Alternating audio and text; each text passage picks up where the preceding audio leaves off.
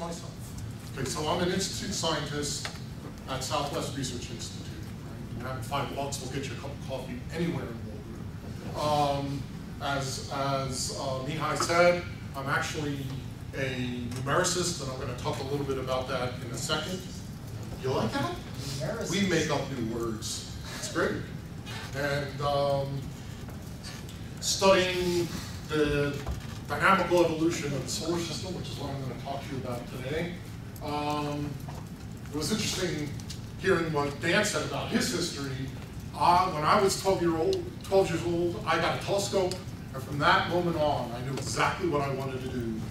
I chose college, graduate school, in order to be able to do this, and luckily I've been a moderate success, let's say, making a living doing something that is hard to make a living at. When I got into the field, I was told the unemployment rate in the field is roughly 80%.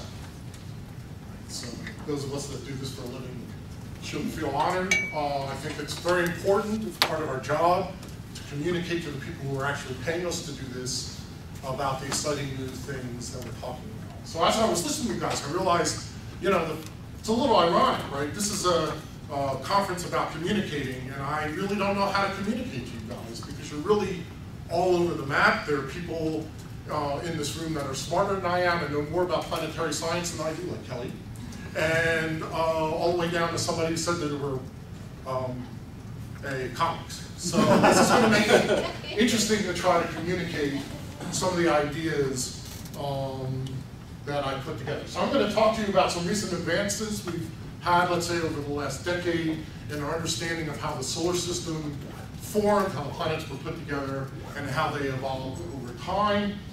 This is actually taken from sort of a canned public talk I have. Sort of beefed up the science a little bit. Maybe that was a mistake. We'll have to see what you think at the end. And whenever you go in and give a talk, particularly to the public, the important thing to do is get them on board right away by supplying them with a hook of something they can understand, something in the news that they can grab onto before you launch into these esoteric ideas. What I typically do is talk about Pluto and whether Pluto is a planet. Everybody is aware of that controversy. Initially, I was planning to take that out, but since I learned that Alan was going to be talking about this tomorrow, and we had very, very, very, very different views on this, I decided to leave this stuff in at the beginning of my talk. As you can see here, I put the 8 planets of the solar system up to start, and you know, Pluto's not there. And after all, it wants to be, it's trying to get into this cult myself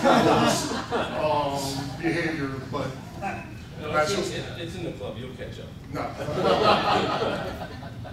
So, but as you'll see, my opinion is that it should not be included in this club. So I'm going to just sort of start off and explain a little bit about what I do, right? Since this is such a diverse group, I consider myself what I call a numericist or a numerical experimentalist. I don't go to the telescope very often. And so I thought I'd start off talking about why we need numerical experiments in astronomy. And let's take an analogy of a biologist trying to understand the life cycle of a monarch butterfly. They can put the butterflies in a cage, watch them breed, lay eggs, hatch, and grow, and follow their life cycles. We can't do that in astronomy, right? The timescales are just too bloody long for us to be able to see what's going on. So, for example, the Earth took 60 million years to form, and there are solar systems where the Earth is forming, but I don't feel like we should wait for that process to complete before we understand what's going on. So what we do is we run essentially experiments on the computer. We build software that we hope has all the important physics of the planet formation process in it. In my case, it's mostly dynamics, orbits, and how things move around and hit one another. We sort of invent initial conditions of what we think the initial solar system look like, run it through our code, get results, compare it to what we see, and depending on whether we match what we see or not, we go back and do the process over and over and over again. So that's basically what I do. So getting on to the Pluto, you know, if we look at the solar system in 1992, this is basically what we thought the planetary system looked like. There are the terrestrial planets, the 2 gas giants, the 2 ice giants, and then there's this weird, lonely thing sitting out at the edge of the solar system, essentially by itself. Okay, here's another way of looking at that, looking at the planetary orbits, where the terrestrial planets are down here, and here are the 4 giant planets, and there's Pluto. And for a long time, since the 1930s, this is what we thought the planetary system looked like. But in 1992, we found the first of what we recognize of the transliterated objects. It was actually the second transliterated object found. Pluto was the first. But it was small compared to Pluto, just about 10%. So no one really got worried, but we started thinking about it, and as equipment got better, we found more and more of them, right? As we searched more and more of the sky, right? The largest object in that population started getting bigger and bigger. People started wondering whether we would find something comparable or bigger than Pluto as this search goes on. And as you all know, in 2002, there it goes, we found, or 2005, we found what at the time was thought to be the first object bigger than Pluto. Mike Brown did this, and his collaborators at Caltech. Essentially what they do is they take the telescope, point it at an area of the sky, they take an image, come back a little while later, take another image, come back a little while and take a third image, and then blink them and look for something that moves. Can you all see it? Can you see it? Yeah. That's it. Yeah. Right? And believe it or not, that's the best image we have. Right? It's very far away. Initially, we thought this object was bigger than Pluto, but now it looks like it's actually slightly smaller than Pluto. But that started this debate raging as to whether this object should be considered a planet and whether Pluto should be considered a planet. It's interesting, what actually brought it to the head was the idea of how we name this object, because planets are named differently than Kuiper Belt objects are named. So the IAU had to decide whether this was a planet or not before it could be named.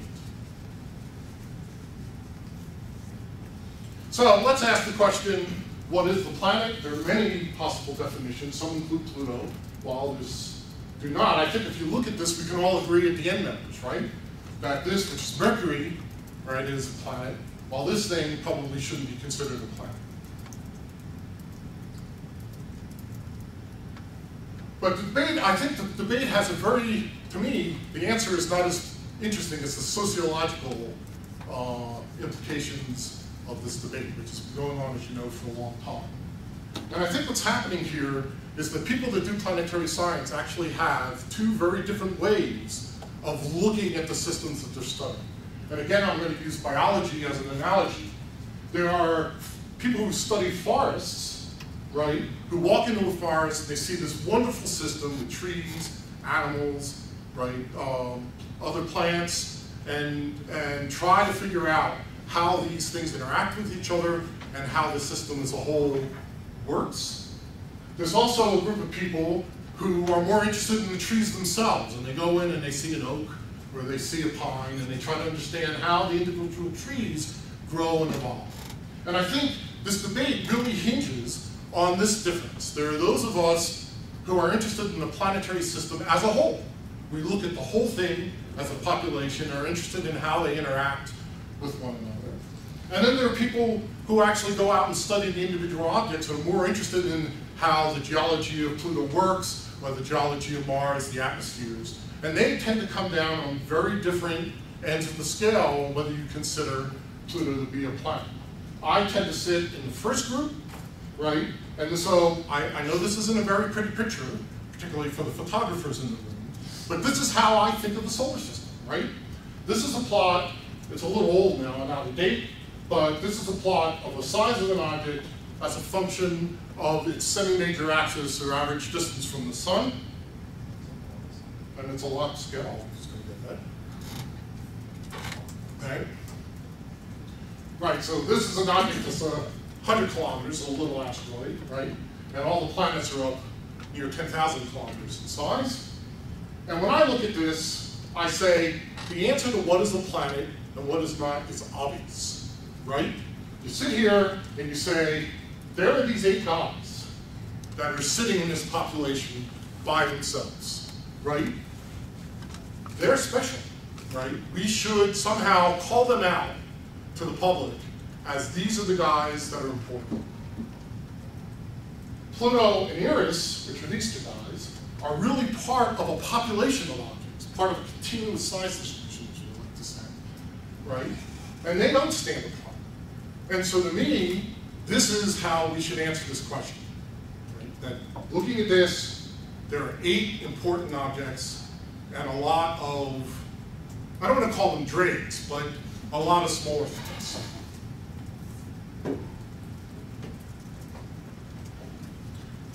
But the other people look at it from quite differently, right? They're more interested in how individual objects work. So, you know, here are some things. They look at the geology of Mars, for example, and they want to understand how that individual body behaves and grows. They tend to fall on the side of calling just about anything that's big and round, right, a planet. And they say, you know, we should base planethood on the physical characteristics of these objects, right?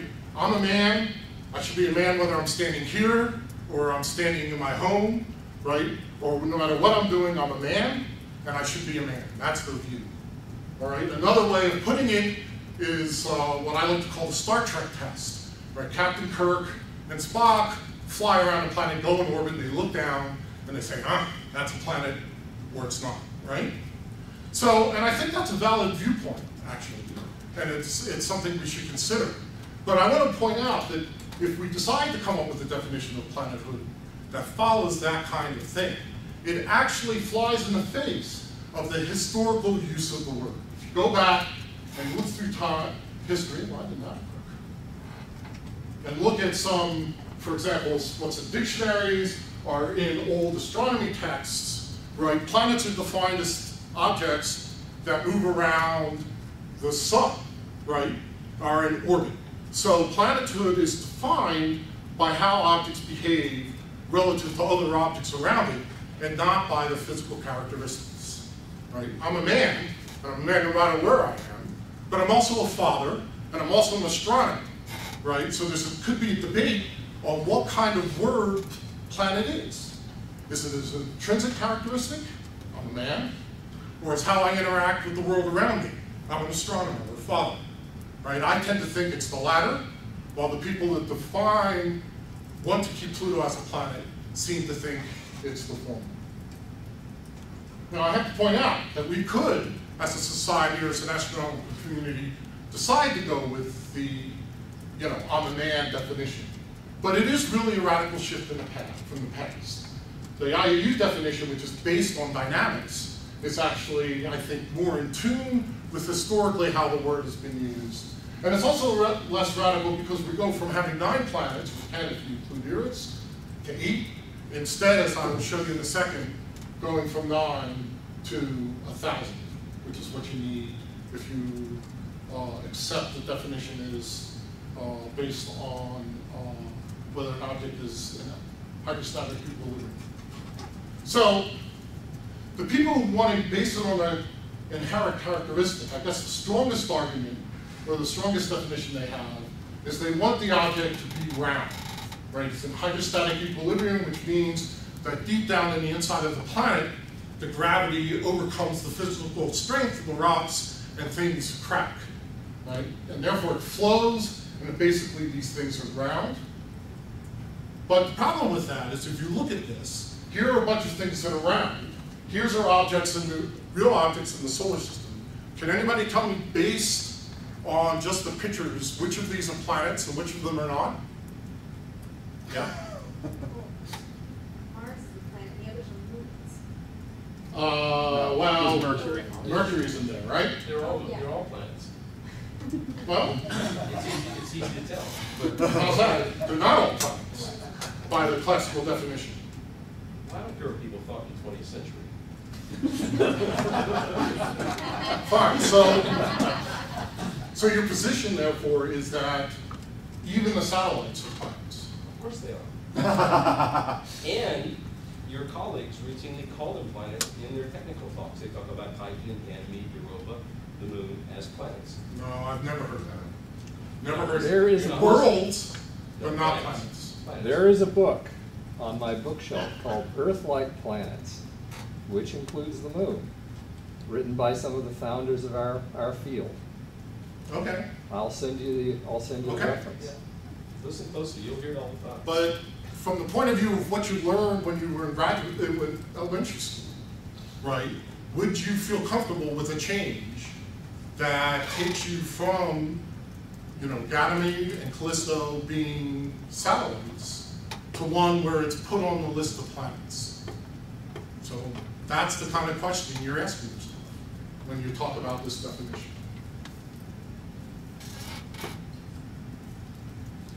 So I should point out, right, I tend to like to use the word worlds when you're talking about these macroscopic things that are around, and use the dynamical definition for planet when it comes to defining where they are in the hierarchy of astronomical objects.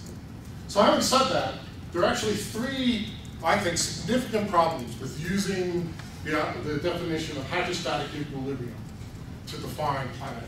Okay, first is essentially asking the question, how round is round? Right? If you look at the Kuiper belt, we know we have objects that look like this. This is surface map of Pluto, right? It's got a radius of 1,200 kilometers thereabout. And objects that look like this. This is Comet Borrelli, okay? This is an object that originated in the Kuiper belt, right? It's now a Jupiter family comet, but originally it was in the Kuiper belt. And not only do you have these two extremes, but you have every size in between. There's roughly 10 billion objects in the Kuiper belt larger than a kilometer, and they fit into a nice, smooth size distribution. You have Uranus and Pluto, and Makemake's a little smaller, and the Hollow Man. By the way, you see this shape? Right, it's shaped like a football. That's actually real. This object's really shaped like that, and it's in a hydrostatic equilibrium. It's got that shape because it's spinning real fast. Right, it's a remarkable object. Going down to Sedna, Orcus, and you keep going down and down, right? So if you want to draw an arbitrary line between what's a planet and what's not, based on this roundness definition, someplace you have to draw this line. And wherever you draw it, based on the smooth distribution, there's going to be an object that's slightly above it, that's going to be a planet, and one that looks almost identically like it, that's slightly below the line, that won't be a planet. So this idea of the Star Trek test, that Kirk and Spock go into orbit around Makemake, right? They look down and they say, huh, that's a planet, cannot work. We already know that there are objects in the solar system for which one will be a planet and one won't by this definition that look almost exactly the same. Excuse me, Val.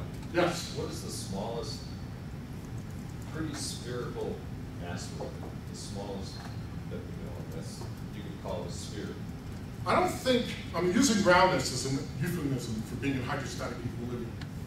There are actually a few NEAs which are spherical, but they're just spherical because they happen to come together that way, right? It isn't the physics is demanding for them to be spherical. So you have to be a little careful with the roundness definition, okay? I really mean hydrostatic equilibrium. Yes? So, and also the question too is about Vesta, right? Is Vesta considered to be hydrostatic equilibrium now based on the latest dawn results? I don't know, it's not. The basins have these big, holes in them, Okay. okay? But is differentiated? But Ceres might be. Okay. And differentiated is not saying Right. hydrostatic equilibrium, actually. They mean slightly different things. Yeah.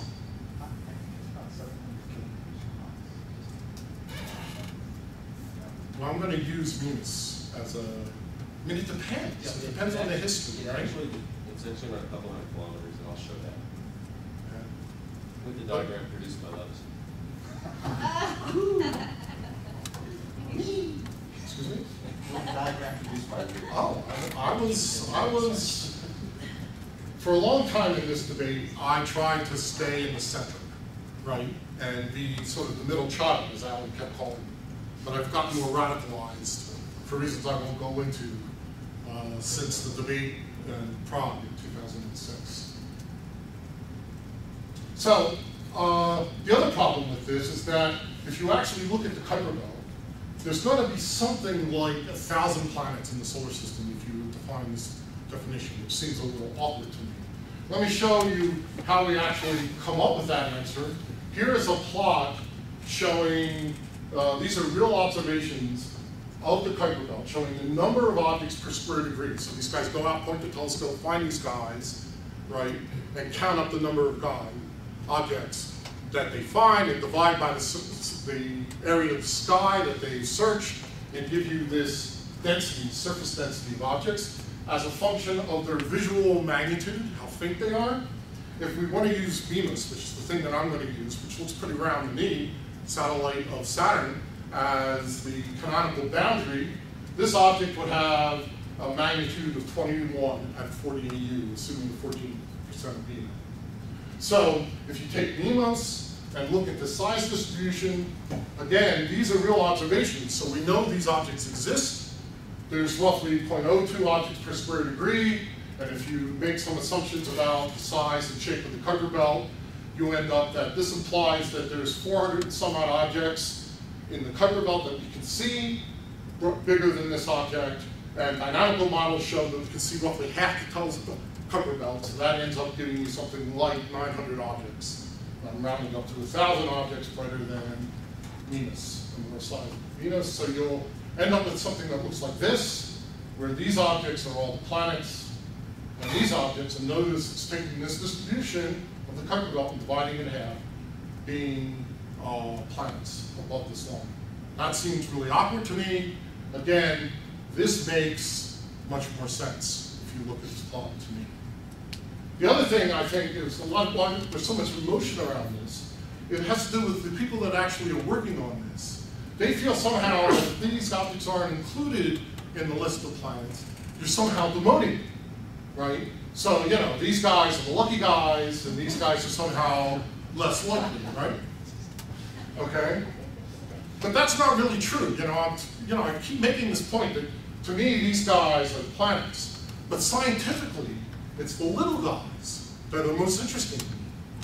These are the guys that are going to tell us how the solar system evolved and changed over time. Okay, I've made a living of turning out plots like this into dynamical evolution models for the solar system. Those are the guys that are most interesting. So the fact that you're a planet or not really doesn't change whether you're interested. Okay, so the third problem is not only will be 1,000 planets, but we're not really going to know which are planets or which are not. Because I showed you those data of yours, right? That thing is faint. It's 21 by magnitudes. It's very hard to observe. That's about the best image we have. We have some spectra of it, but no more. Okay, so these things, the size of Mimas, are going to be really, really hard to observe. So we're not going to be able to tell whether they're in hydrostatic equilibrium or not. Now, you can maybe make some estimates by making assumptions about albedo of these objects and their densities and what they're made of to try to estimate whether they're planets or not. But our understanding of the Kuiper Belt shows that you're unlikely to be a success at that. Here's a plot, for example, showing albedo as a function of inclination in the Kuiper Belt, right? The fact that there's a trend here, which I must admit I do not understand, neither does anybody else. The thing I want you to take away from this is there are objects in the Kuiper Belt with an albedo of 2%, and objects in the Kuiper Belt with albedo of 50%, right? So there's no way you're going to be able to look at an object and say, I have a brightness based on reflected light, and from that being able to estimate the size, because the albedos are all over the place. The same is true with the density. In order to do hydrostatic equilibrium, you need a size and a mass, okay? So typically what you would want to do is turn a radius into a density, right? Or a radius into a mass, assuming a density. And again, if you look at the Kuiper Belt, these are real data. You have objects in the Kuiper Belt that have a density of less than 0.5, and objects in the Kuiper Belt core is off the list here with a density of almost 2. So there's no way, once we discover an object, right, we're going to be able to determine whether this object is a planet or not. So we're going to be faced with the situation, if you adopt this idea of using hydrostatic equilibrium as a discriminator for planets, that you're going to have 10, 15, 20 objects we know are planets, 1,000 objects which we have no clue whether they're planets or not. Okay, and that's not, in my opinion, a very satisfactory situation. Yes? I was just wondering, how do you determine whether it's in hydrostatic equilibrium? It's a theoretical calculation, which is the one, oh, how do you determine whether it's in hydrostatic equilibrium or not?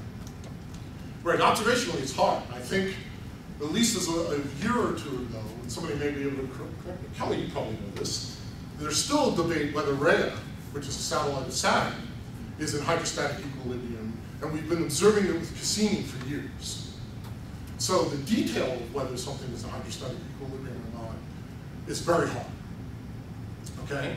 But in this case, you can write a sort of an analytical expression. That's what Alan was talking about. He and I did that a few years ago and made a plot, okay, where you can sort of say, here arbitrarily is the value. But even if that's true and you want to adopt that, right, the fact that we can never know, really, the radii and masses of these objects means we won't even be able to apply that equation. Yeah, I mean, a really good case in point is Vesta, which we've now seen in very close detail. And it's got, you know, hills and valleys and big crater rims and stuff. If we're in hydrostatic equilibrium, over time, all that should go away, right? At some level. I mean, the small scale stuff. And so it's really, it's a line. You have to decide where the line in the sand is that you're going to draw in terms of the topography of an object before you can say it's in hydrostatic equilibrium. Well, can't the density vary in an object? Yeah, but really for this, we care about what we call the bulk or average density. And even if you go back, I mean, these numbers that I was giving for the density in this plot, right, are bulk average densities. And they literally are all over the map. It tells you, I mean, we don't even know how to start to interpret this for the carpet. Here you find objects, right, that are essentially sitting in the same location in space, and yet there's this huge diversity in the density. You can sort of explain part of it, but I think this is a big mystery that we need to be working on. Right? That was very surprising. This is why I'm a theorist. I hate data. it just confuses everything. Is that the same as saying don't confuse me? First of all, I hope somebody tweeted that. Second, given that, I may not even need to give my thought. Well, it's, you know, sometimes better to ignore data than to use it poorly. We'll see about that. Well, a great man once said this. Is this a bully thing? Is that what it is? You want to try that? He's a tall human, and Alan is a not so tall human. I won't go there. Making an analogy with Pluto.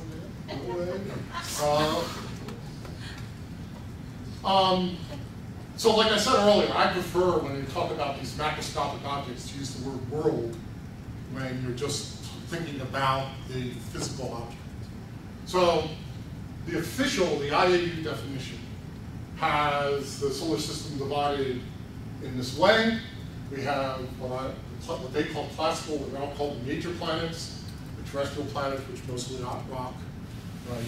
The gas giants, which are mostly hydrogen and helium, and the ice giants, which are essentially have the same composition as comets, right? They actually, you know, when I was growing up, we were told terrestrial planets and giant planets, right? But Uranus and Neptune are really totally different in just about every way in Jupiter and Saturn, right? So you really need to divide this in 3 major groups, okay? And then you have the dwarf planets, which are too small to have important dynamical effects.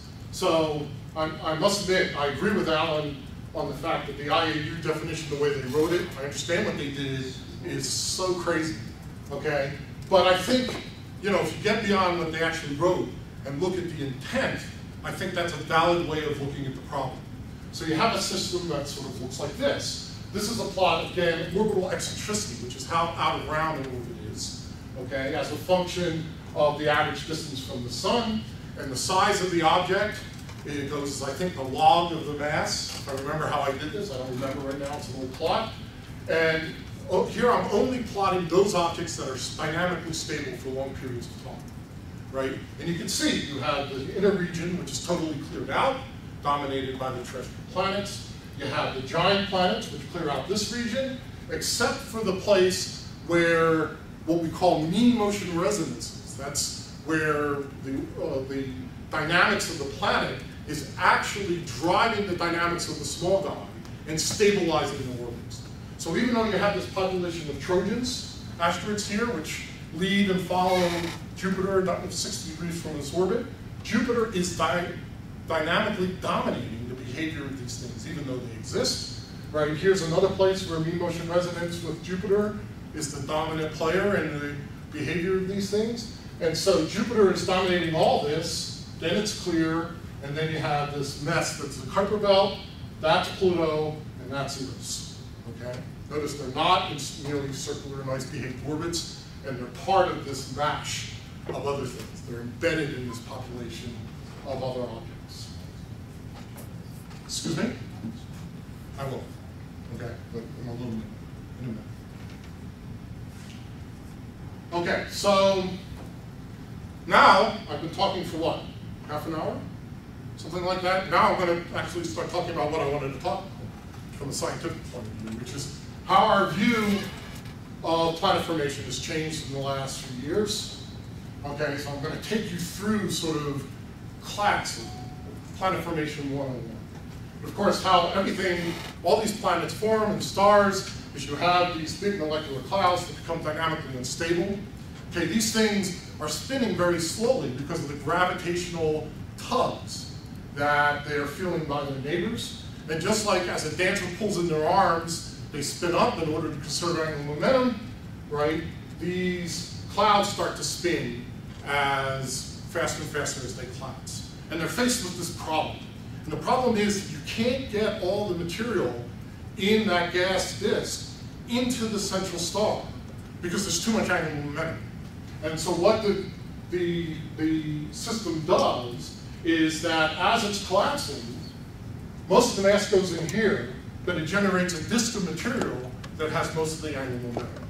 This disk is made of gas mainly and has small particles about the size of particles in cigarette smoke, right?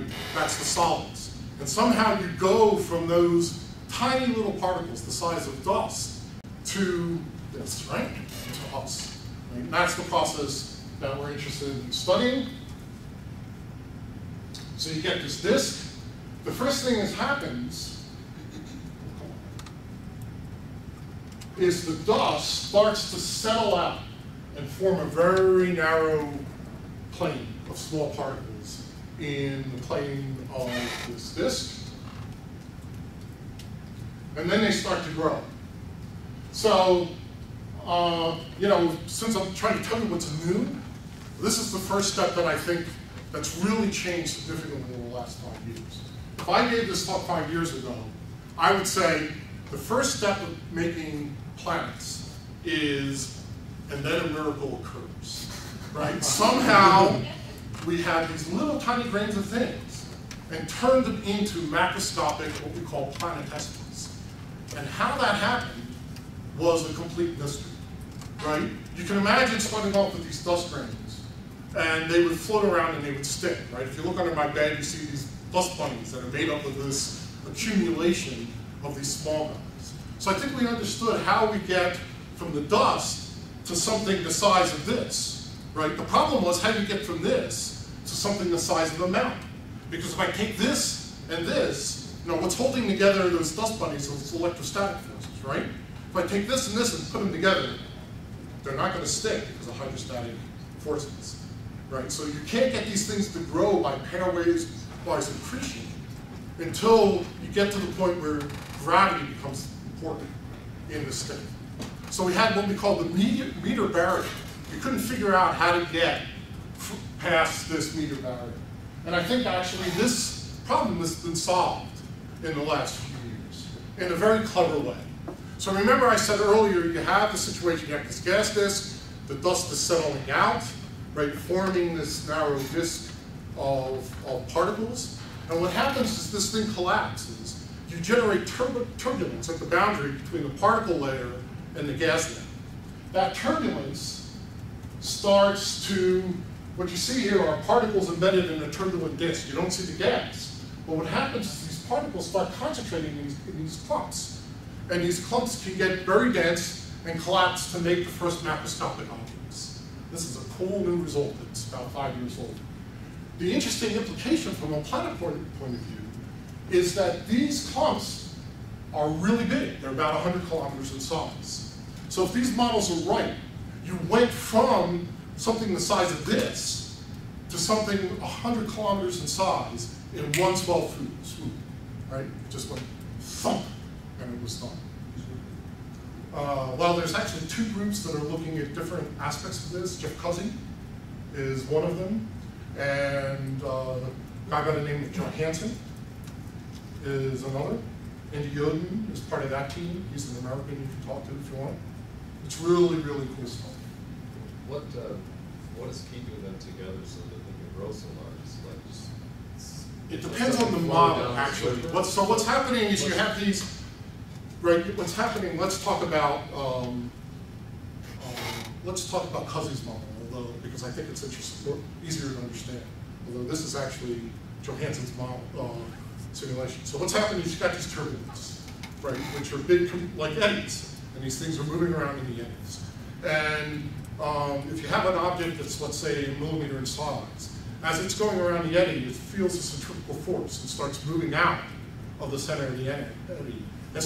So they start concentrating at the corners, right? And you get to the point where these densities are so high that their gravity dominates over the gas's attempt to strip them apart. And then it'll just collapse and become a solid object. so they're pulling around the outside of the eddies. In Cuzzy's model, it turns out in Johansson's model they concentrated the center, but it's just essentially a different part of the, to me, a similar process. Does that make sense? Yes. Yes. I'm trying to understand the, okay, so you've got these eddies, but what, a lot of times eddies require some kind of boundary to hold them in. Is there, what physical mechanism confines them, keeps them from blasting? Well, pressure from the rest of the gas. Oh, okay, so Right, it's, I mean, it's so, within the streams of... Right, thunderstorm activity, which you'll hopefully see this afternoon, are eddies, right, in the atmosphere, right? And it's a similar type of thing. Okay, thank you. Could you compare it, I'm just looking for a nice, simple example to explain it to somebody.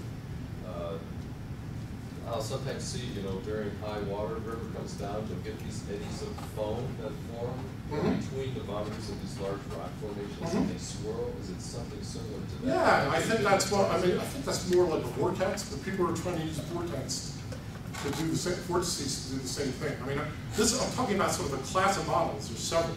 But if you look at that spinning foam, the foam sort of concentrates in the center, right? But it also around the edge, too. Yeah, it does both, depending on the size, right?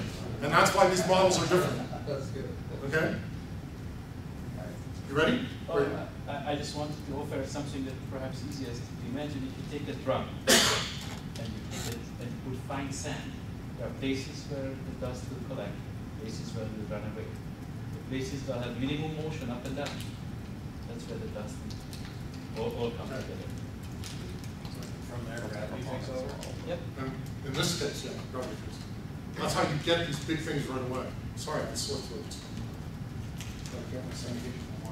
No, okay, it's fighting these colds. It's so hot here.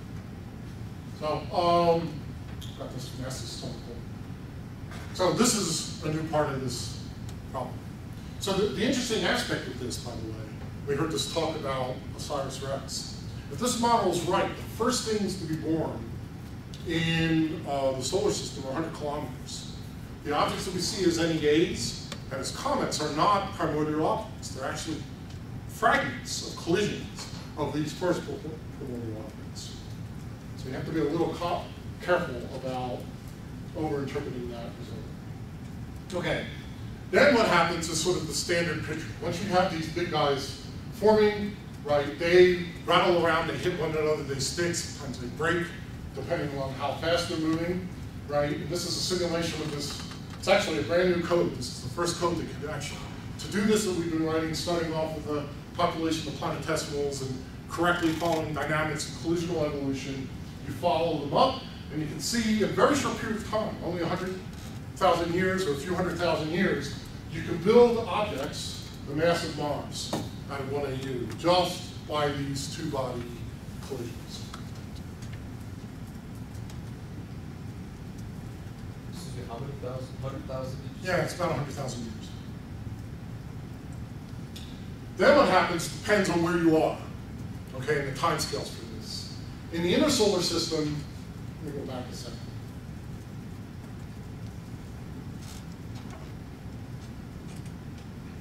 You have these population of Moon and Mars-sized things.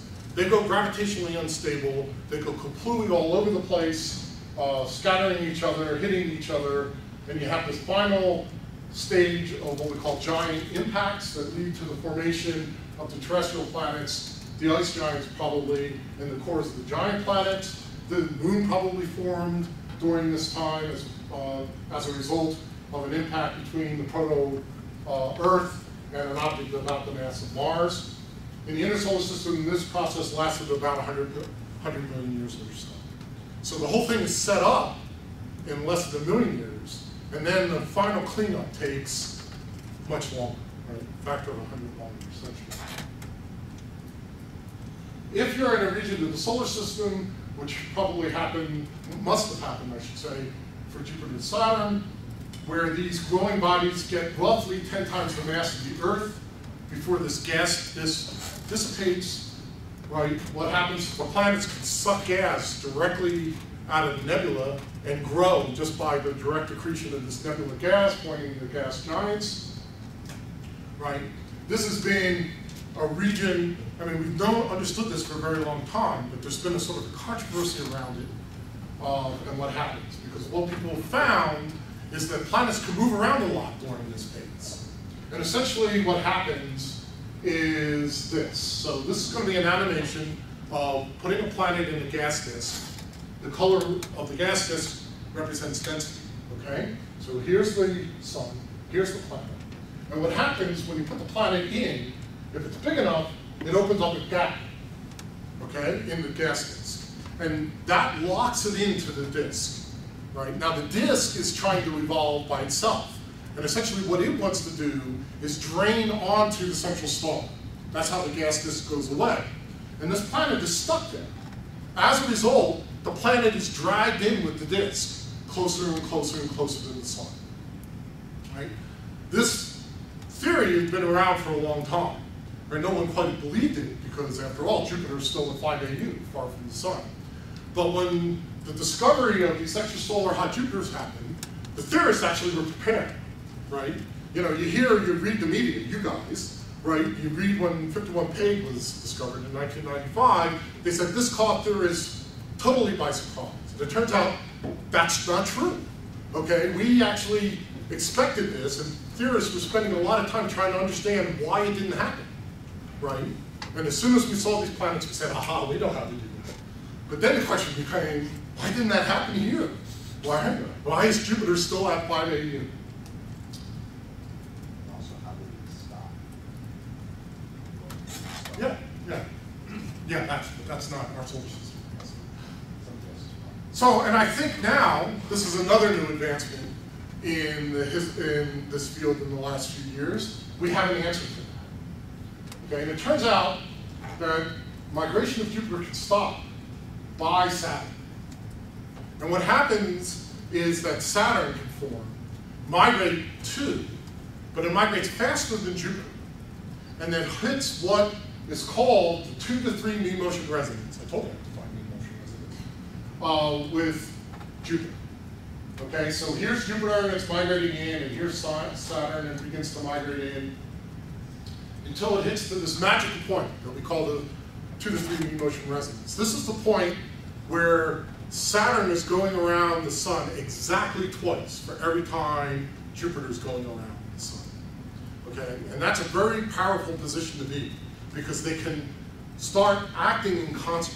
Their gravitational tugs will work on the surrounding gas together rather than being totally independent of one another. And what that allows happen, remember I said that the planets are moving because you put the planet in, it opens up a gap in the gas disk. and the gas disk is moving around, and the planet has to follow it because it's locked to the gas disk. If you put Saturn in this resonance, it turns out the gas can get through the gap because of this mutual tugging of one another. And as a result, the gas can move in, and Jupiter and Saturn doesn't have to. So what happens is you see they're both migrating, they hit the resonance, and then it looks like in this plot they stop. Okay? Well, it turns out they don't stop. If you look carefully, they're actually moving outward a little bit. And that has led to this, I think, great new model. I think it came out a year ago, the Grand Tack, is that when it came out? By Kevin Walsh, who's now my postdoc, was involved in this. And the basic idea is Jupiter forms basically where we see it today.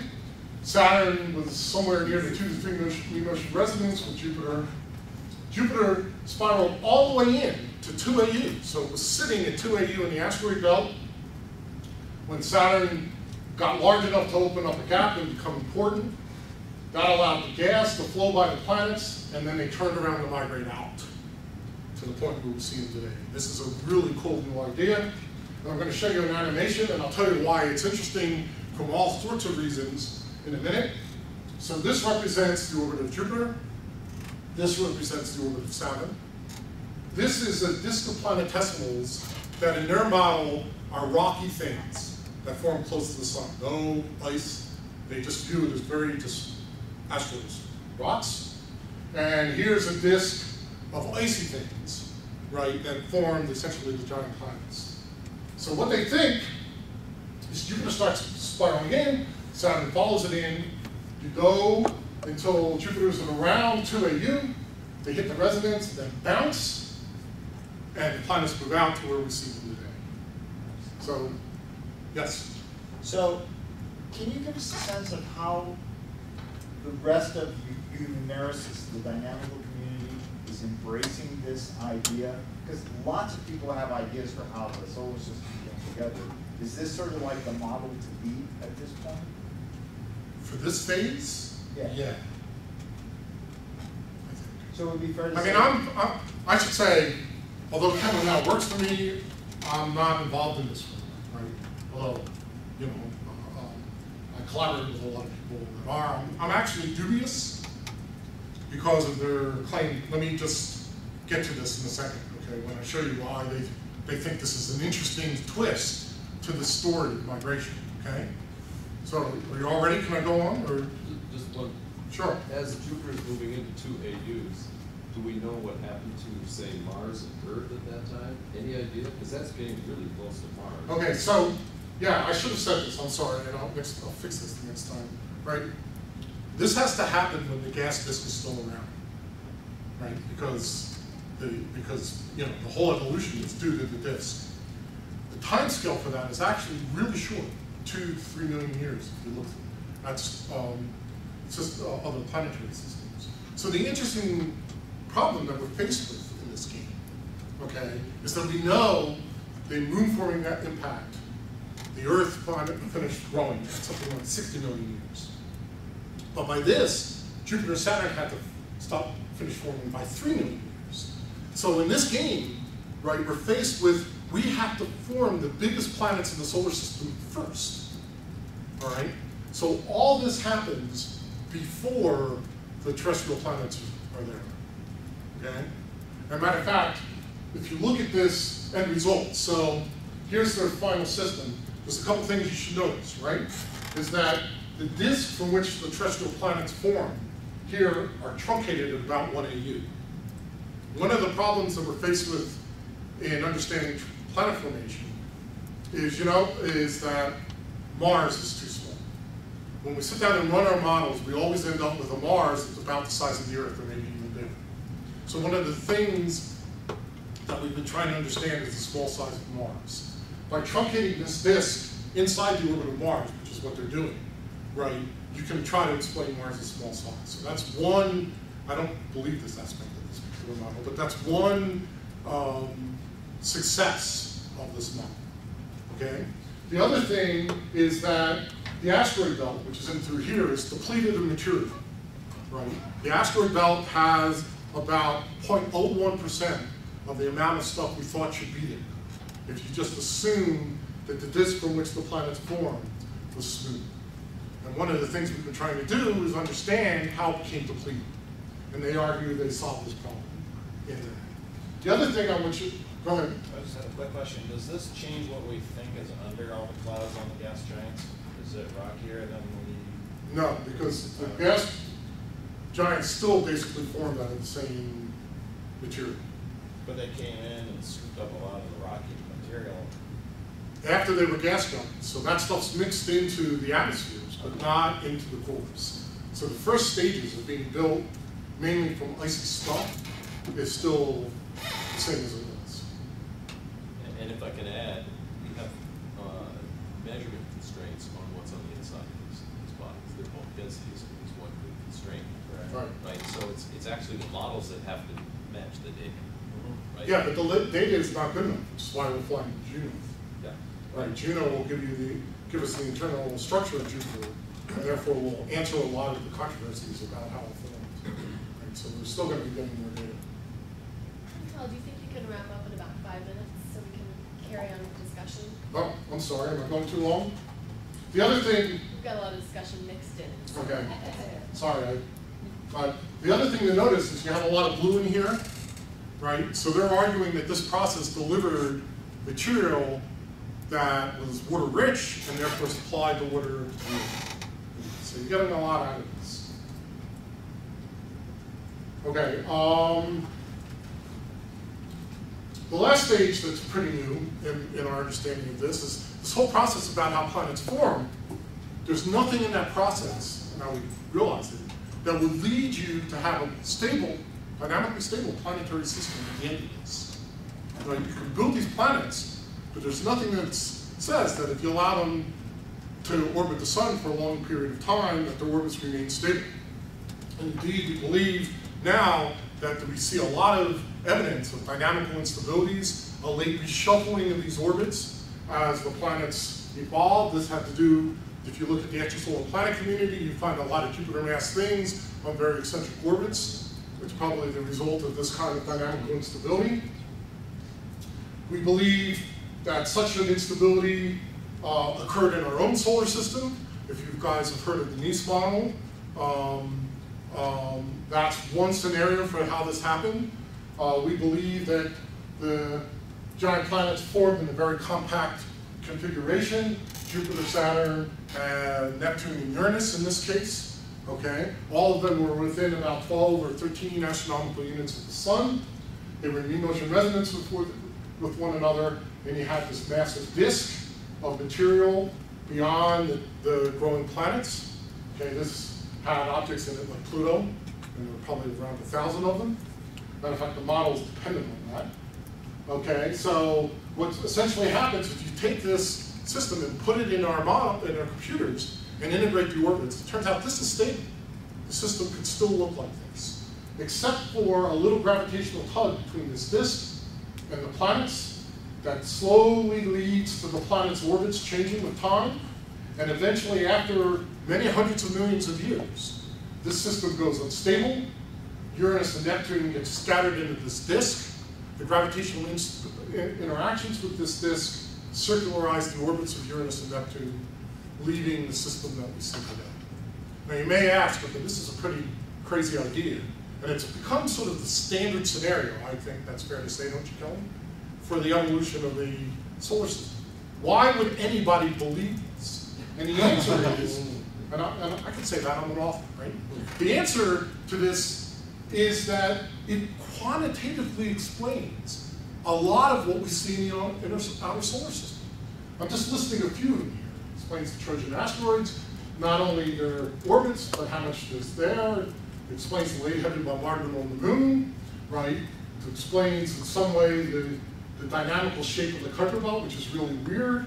It gives you the irregular satellites, the giant planets, Neptune Trojans, and there was even a paper last year before by Amy Barr and Robin Canup saying that it explains why Ganymede is differentiated and Callisto is not. Okay, and you get basically all of this for free, because when we built the model, all we were trying to do is get the orbits of the giant planets right. And once we nailed that down, and then started looking at all these other things, we pretty much reproduced almost the entire outer solar system. And that's why this has sort of become the industry standard. So I will stop now. To point out that this was funded by NASA. I'm also a member of another NSLI group, one at Southwest called Chloe. And I put all my talks on the web. Right? This one in particular was written in HTML and JavaScript. Okay, some of them are in PDF, but if you want to download them, feel free to do that. Thank you.